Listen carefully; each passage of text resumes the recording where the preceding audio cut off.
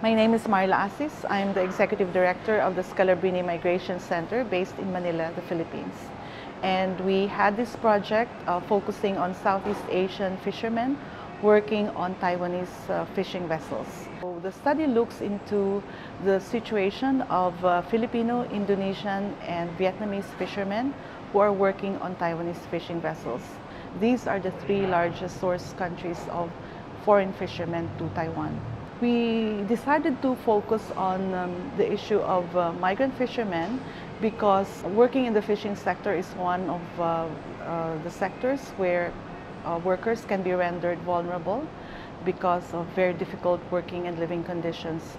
On the fishing vessels, when they go out at sea, there's no definite schedule on when they can rest and when are the working hours. So they could work for very, very long hours, particularly when they are at sea.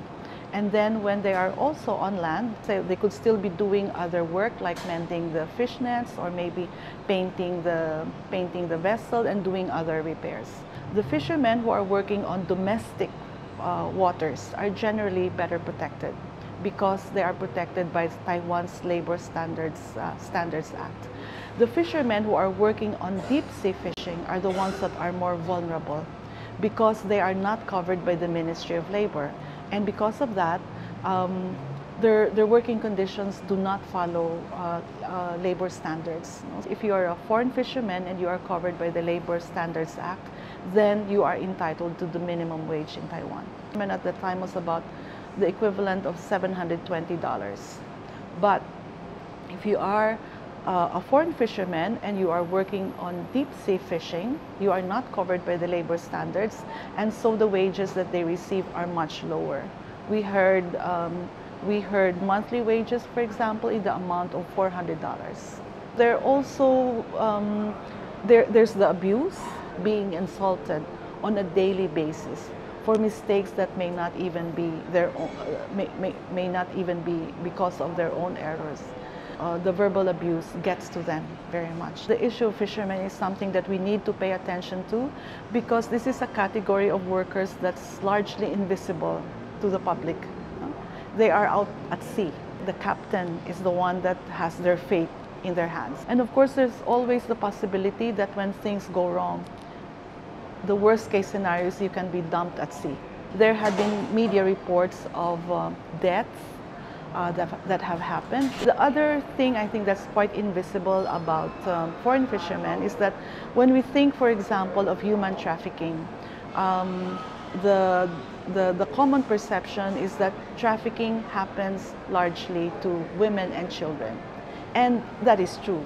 But I think we also need to broaden our understanding of who are the victims of trafficking. And one of them could be one sector that can be rendered vulnerable to trafficking is the sector on fishing, particularly those that are engaged in fishing on deep sea waters. They are victims of trafficking as well because many of the indicators of forced labor and trafficking are present in their working conditions. And yes, trafficking also happens to men, and particularly in this case, foreign fishermen. One of the recommendations that we have in this particular study is that to be able to have more regular inspection and also to have a more independent, independent sources of information about the conditions, the working and living conditions, it would be important to involve other players, no? Maybe labor unions to come into the picture so that they can also do inspections.